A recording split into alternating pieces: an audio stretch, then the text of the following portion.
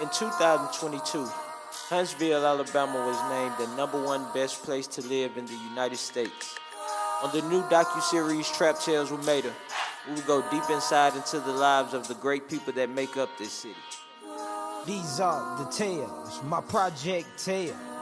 These are the tales that I tell so well. You don't like my ish, you can go there. Yeah, trap tales on the mic telling trap tales. See, most of the stories that you see from us, they'll be redemption stories, man. Like a lot of people that, may have made mistakes in the past and then, now they're bettering themselves and, making the most out of life. And that's what it's all about, man. So, we just want to give people their flowers while they're here. And more importantly, to the ones that's gone, that no longer have a voice, that, made the city what it is today. On the mic telling trap tales.